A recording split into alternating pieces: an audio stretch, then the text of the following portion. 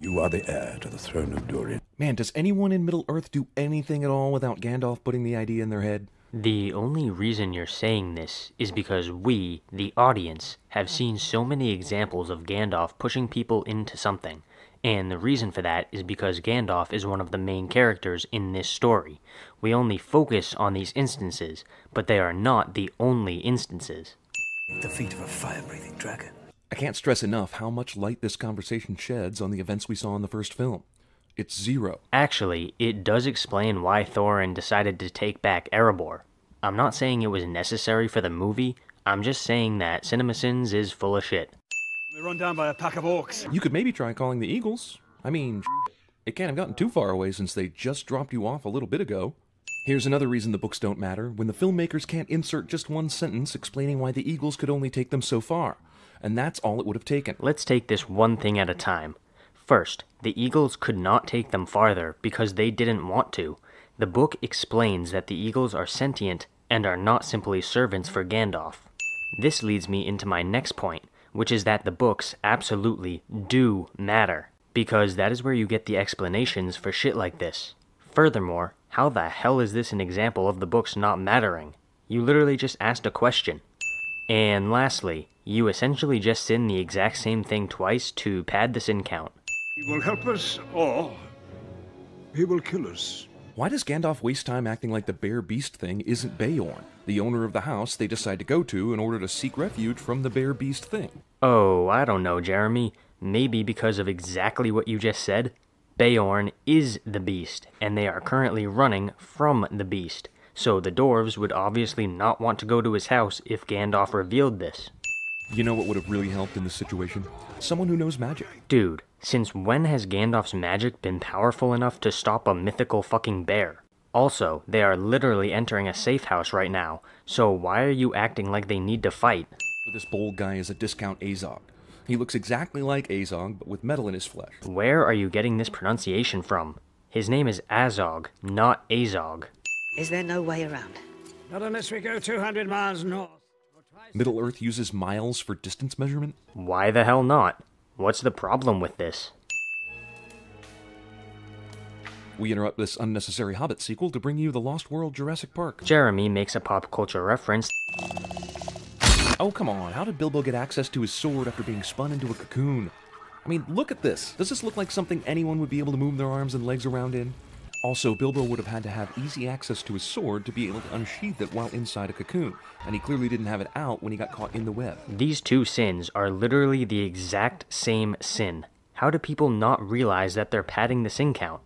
It's also fortunate that there are all these layers of spiderweb to catch each of the falling dwarves and ease them to the ground, especially considering the spider that Bilbo just stabbed fell down and hit the ground hard. The reason the spider hit the ground hard was because he was too heavy for the webs to catch him, and they broke during his fall, whereas the dwarves are light enough to be caught on the way down. Oh, come on, that thing fell and bounced and is definitely lost forever. If you're going to say the ring wants to be found because it has a mind of its own, then it shouldn't ever fly out of his control in the first place. This sin is incredibly stupid. The ring does want to be found, and that's how Bilbo ends up finding it. As for your claim that it should not have fallen out in the first place, do you see any hands on the ring that could have held on to Bilbo's pocket? No? Okay, so your point is moot. Oh look, Legolas is in this movie. Is Batman in it too? Or 007? 2 pop culture references in 1 sin. Aren't you going to search me? I could have anything down my trousers. That's a pickup line I have not tried, but I'm going to now. Jeremy sins something he likes cliche. Also, why does Legolas give a shit that this dwarf is staring at her? Because he was just flirting with her, and he loves her? Seriously, it doesn't take a genius to figure this out. I have walked there sometimes. Beyond the forest and up into the night. Good God, this movie is 2.5 hours, and now we know why. Because of this one single scene? How does that make sense? Is this the unguarded gate that Bolg was talking about? Because this shit is heavily guarded. You're saying that the gate is heavily guarded, when in reality, it's actually pretty lightly guarded. That's obviously what Bolg was referring to, and that's why they attacked this gate specifically. So how convenient is it that she pulls off this badass shot instead of killing him, since Legolas wants to keep this orc alive anyway? Look, the shot was incredibly unrealistic, but you sinned it for being convenient because of them wanting to question the orc.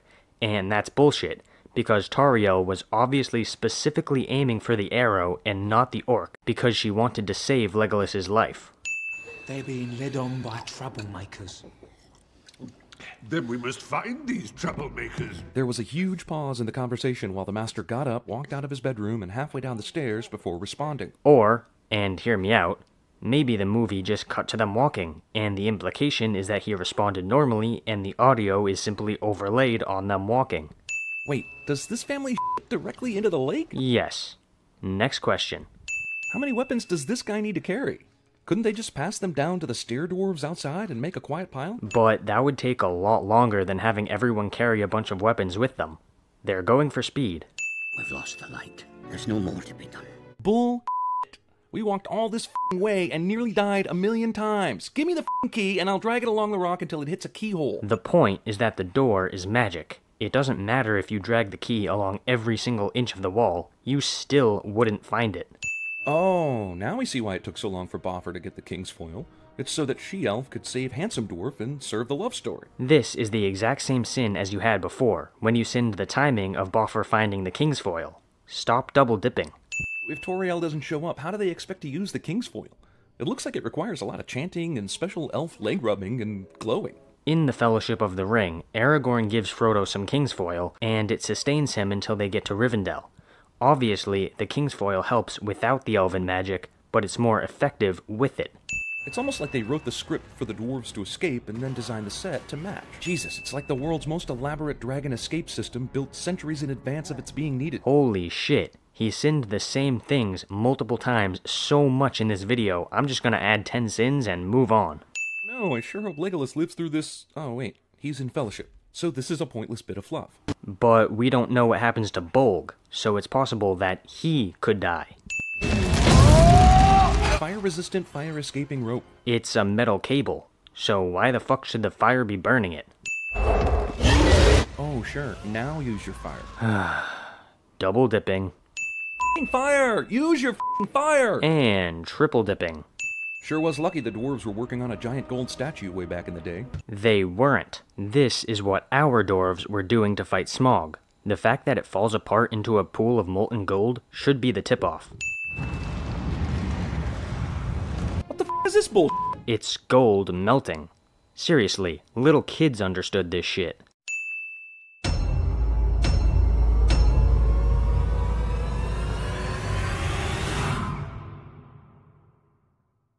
There was finna be that hell to pay. HTP, back when I swore to the G.O.D.